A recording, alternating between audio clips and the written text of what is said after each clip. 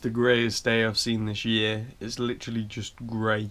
There's not like a single shed of light out there. Anyway, let's go grab a coffee and then get ready.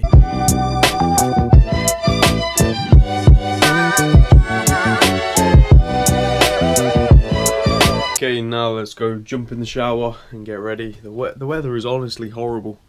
Man, UK, can you just have some nice weather for once, please? Please, longer than 3 days as well.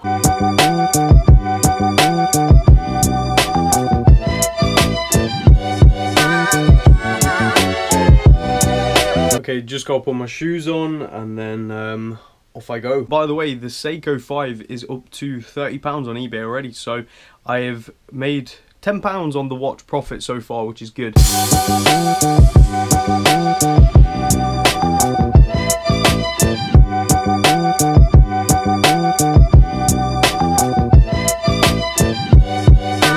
Just got back in, and as you can probably tell, okay, no, you probably can't, my jacket's wet, and look at this. The sun has just come out for like 10 seconds. The moment I step inside, it was tipping it down. I went and met with my dad. Didn't record in the watch guy's shop because I just didn't, I don't know, I didn't feel right recording in there, to be honest, because obviously it was just asking a question and I just didn't want to record in there, so I didn't. But let me show you what I got anyway. So I went to Iceland. I got 2 pizzas. I got a bag of curly fries and a bag of nuggets and a bottle of Pepsi. Yeah. Also, I got these. I know I don't read it very often, but we went into the charity shop. These are books that I've seen online and stuff, and I thought would be cool to read. And considering the price, like £3 for this, and it's a hardback, £2 for this, you know, and it's not bad prices, and it's from the British Heart Foundation, so at least the money's going to charity, I guess. True Grit, Bear Grylls, the epic true stories of heroism and survival that have shaped my life, and then 127 hours, both sort of survival things. This is where he cuts his own arm off to survive. Spoiler. And based on a true story, and this is obviously Bear Grylls, you can't go wrong. I thought they're not a bad purchase. Now, I needed some clippers as well, you know, these ones. This is all I needed, them, to clip the models, because I forgot to get some. But this set is pretty useful. My dad said he'd buy it for me, so thank you very much, Dad. I appreciate it. Now, I needed some roll-on as well, so I picked up all 3. These are all the Nivea Men ones. These are the ones that Assie said are really good. I don't know which ones are good, because she wasn't able to come with me, so I've just thought I'd get all 3, considering they're £1 each. I'm not exactly losing out on money. There was a place I used to go to when I did Games Workshop models. I used to buy the models for cheap because they get it from the same retailer, just they get it at a discounted price, and you can then sell them cheaper than what Games Workshop sell them at. Now, I didn't think that place existed anymore because it was like 7-8 years ago. My dad was saying it existed, so we went and had a look, and I picked these up for £12.60, and they're usually like 20 quid. These are some more orcs. These are orc knobs, the ones I bought online at Orc Boys. So I've got these as well that I can paint, which is pretty cool. So this is what comes with it, these guys and these. So we can get started on these soon. With the watches. So, by the way, the watch box is broken that he sent it in. Oh no, shouldn't be such a cheap piece of shit then. But pretty much, I took this with me because I wanted to see how much it cost to get this serviced. And he opened it up real quick, had a look, and pretty much inside there's a little coil, he said, inside that's broken, but they can't repair it because the piece doesn't exist anymore because of how old the watch is. But it's not affecting the watch itself, so it's not really that big of an issue. The watch guy's very honest. He could make more money off me by saying it is an issue, but he doesn't. He's honest.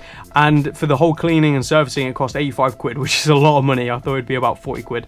So I'm not going to get it serviced yet, but at some point I probably will. And then with this, yeah, he pretty much looked at it and went, yep, that's fake immediately. So it's definitely 100% fake without a doubt. So I'll be filing the report on eBay right now and the seller and getting my money back, and then tomorrow I'll make a video explaining how it's fake and going into all the details. So if you're interested in that, keep an eye out. I'll be recording the video hopefully tomorrow and uploading it whenever, so just keep an eye out. And yeah, hopefully I'll get my money back, and hopefully I'm pretty confident the seller of the watch won't get back to me because obviously it's illegal to sell fake watches. So I doubt he's going to get back to me, which means eBay will be covering the costs and refunding me.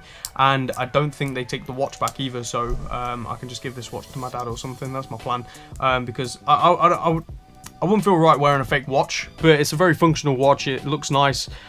So I can understand why someone would. And hey, whatever, who cares? Each to their own. And me and my dad, we went into Lumbers.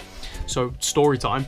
We went into Lumbers, and one of the guys in there, you know, one of the, you think is a typical salesman, he comes up to you, do you need help with anything? No, we're just looking. No, and he's like, oh, no problem and stuff. And he saw us looking at the Omegas, and he just got talking to us, and we talked to him for about 30-40 minutes, you know, about all kinds of different watches, the movements. Like, this guy really knew his stuff. He'd been doing it. His granddad was actually a watchmaker for Omega back in the day and everything. That's how he got into watches, so on and so forth.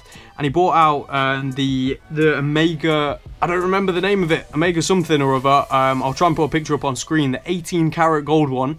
It's just like £14,000 or something, and he let me try it on and let me hold it and look at it. Man, it was beautiful, really heavy as well because it's 18 karat pure gold. But yeah, it was just beautiful, talking to him for ages. And I was just like, how do you get into the business? How do you do it? And obviously he told me how he did it. And he was just like, I was like, I'd love to work somewhere like this. He's like, just prop your CV by. Like, he's like, you seem like you know your stuff, so we can see what we can do. And in the end, I asked him like his name and stuff. He was the manager of the store, so that's pretty cool. So maybe I might have a chance. I don't know. I'm going to go take in my CV, try and find him so I give it directly to him, talk to him a bit, explain that I've got experience in sales and all that. I might end up there instead of BMW. I don't know. We'll just see. I've not even handed my CV in yet, so who knows? He could have just been saying that so I'll come back and buy a watch, even though I can't afford £3,000 to fucking £50,000 for a watch. But anyway, that would be pretty cool. I've opened the case with eBay now. So the seller has 2 weeks to get back to me and find a solution to the problem, which is refunding me, or eBay step in and deal with the problem, which means eBay will then refund me. But we're just going to see what happens. But I'm going to go live very soon. The weather is apparently going to be nice tomorrow, and tomorrow is day 50 of the vlogging. Today's day 49, tomorrow's day 50.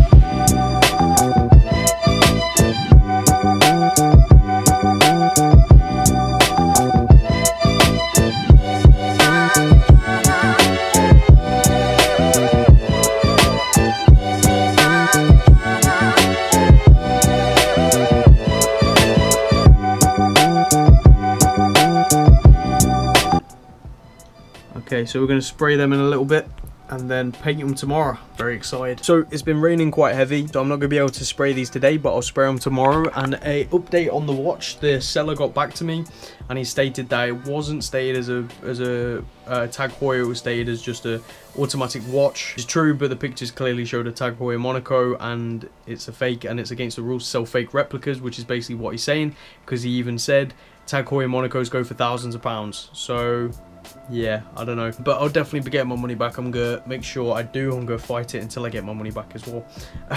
So yeah, that's what's going on.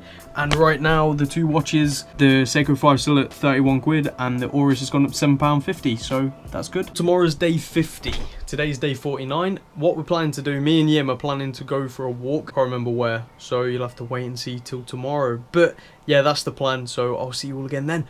Good night.